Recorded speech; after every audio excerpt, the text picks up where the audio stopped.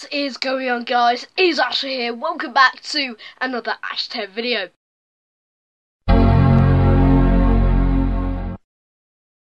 Today we are going to be reviewing the Sky Q box.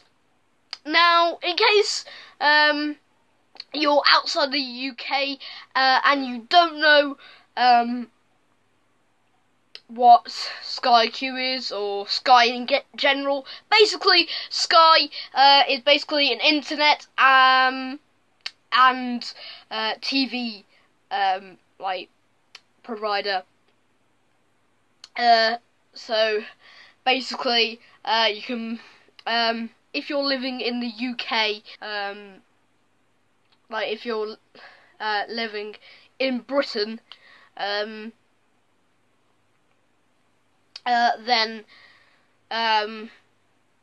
you can buy broadband off Sky, and you could also buy TV off them.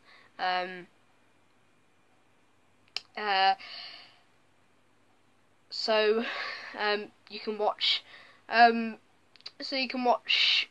programs like Sky Sports and Sky Movies and everything, which if you have Freeview, you won't be able to get unless you get Sky. So a couple of weeks ago on my vlog channel, I made a video about Sky Q. Now, a link to that video will be in the description, and basically I was talking about Sky Q, because in that vlog I just it was day one of having Sky Q. As I just said, I'll leave a link in the description in case you want to see it. And also, I was talking about new internet as well,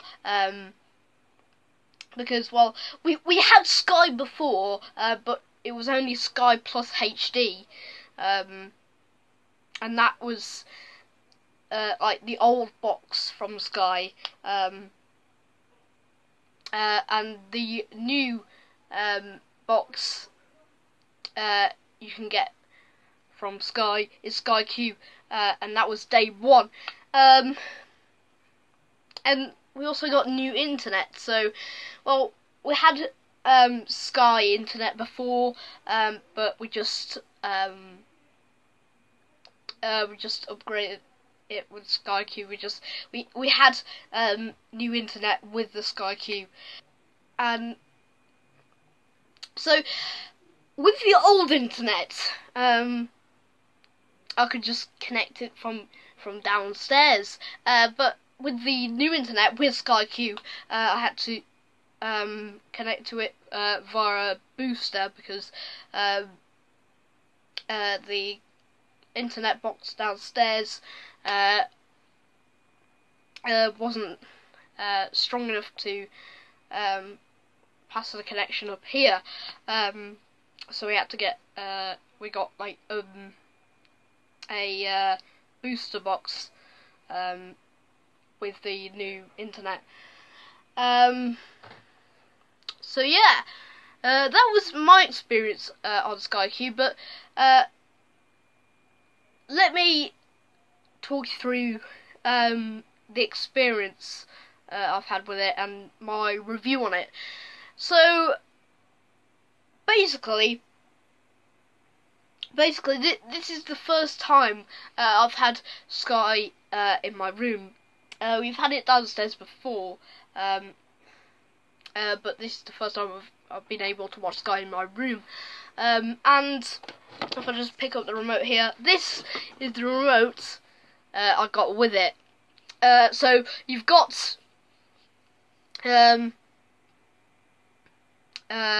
your power button, you got your search, you've got rewind, pause or play, and fast forward. You've got your control button. So like when you're in the menus and everything, you can control. When you're like in the SkyQ menus, you press this button here, and it takes you back to the program that you have on. And like when you're in the TV guide, if you want to go back to like the main menu of well, the home screen basically, you just press this little home button here. You can change the volume. You can also mute it. You can find more information by clicking this information button here. You can also record shows. Apparently with SkyQ you can record 4 and watch a 5th. That's what I've heard with adverts from Sky. You can also flip between channels here. You can you've got these coloured buttons here, especially the red button here. Like if you're on like BBC One or something, you can press the red button if you want to like check your lottery results or something. I don't know. You've got your number pad here for accessing the channels as well, and you've also got the Sky logo up at the top right here. So that's basically the functions of the remote. And oh, there's this button as well that I haven't tried out yet. I don't know what it does, but there's this like kind of ellipsis button here. I haven't tried it out though, so I don't know really what it does. And you've also got a question mark down here, and I don't know what honestly I don't know what that button is here. Don't know what that button is. But yeah, that's basically an overview of the remote and everything. It's a bit different to what you would find on the Skyboxes if you're coming from like an older Skybox.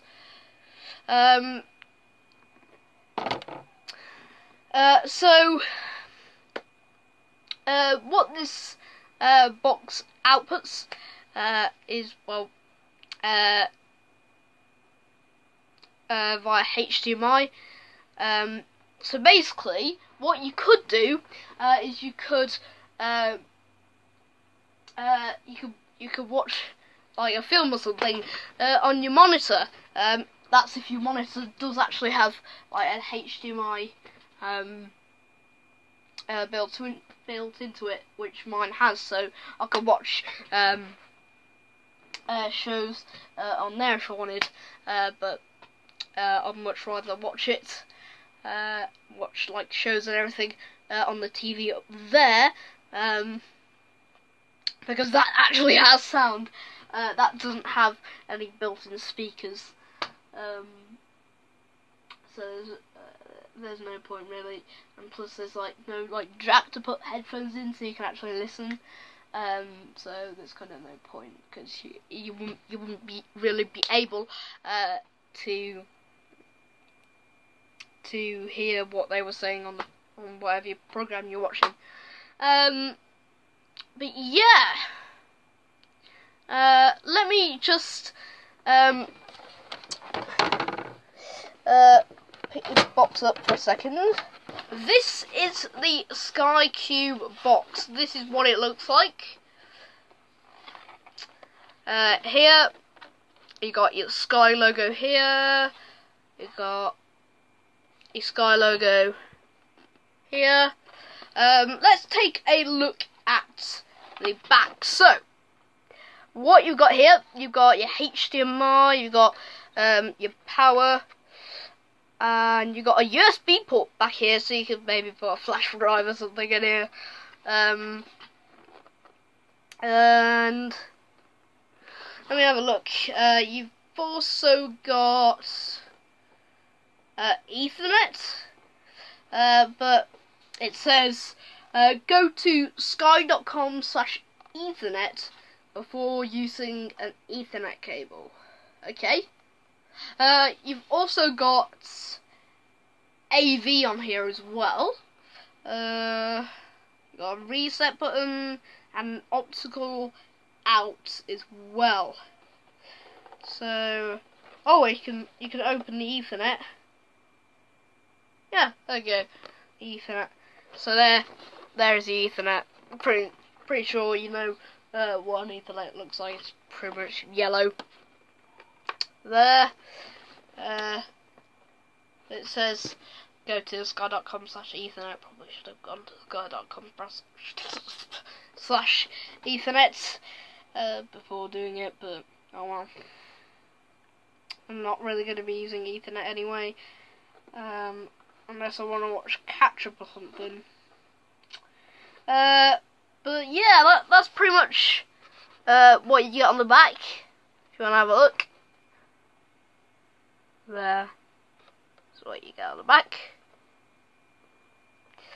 And yeah, pretty small box. There's a larger one downstairs, but this is a SkyQ mini box. Yeah, this is way smaller than the one downstairs. The one downstairs actually has like a cube in the middle, and it lights up if you're like watching a film you downloaded or something, which is pretty cool. But yeah, this one is much smaller than the one downstairs, but this is only like a mini one.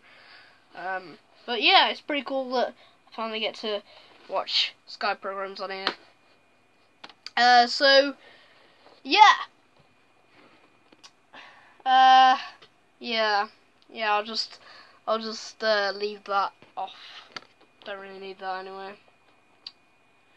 Anyway, if you did enjoy this review of SkyQ, make sure to smash that like button, and I shall see you in a few days with another AshTech video.